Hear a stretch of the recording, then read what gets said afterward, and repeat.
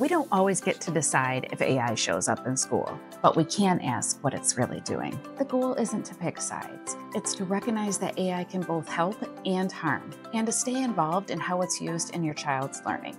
Many teachers say they use AI, but many parents still haven't been informed of that use. AI can save time, but learning isn't just about speed, it's about meaning. Look at the benefits. Students getting real-time feedback, lessons adapting to their pace, teachers saving hours on grading so that they can focus on what really matters, your child. But also look at the risks, bias in AI systems, unequal access, and tools that might work great for one student but actually fail another. When AI does the teaching, the feedback, and the scaffolding, what's left on the human side of learning? Many parents say they are not against AI. They just want to understand how it's being used and how it affects their child's learning. So ask your child, what's something AI shouldn't do in school?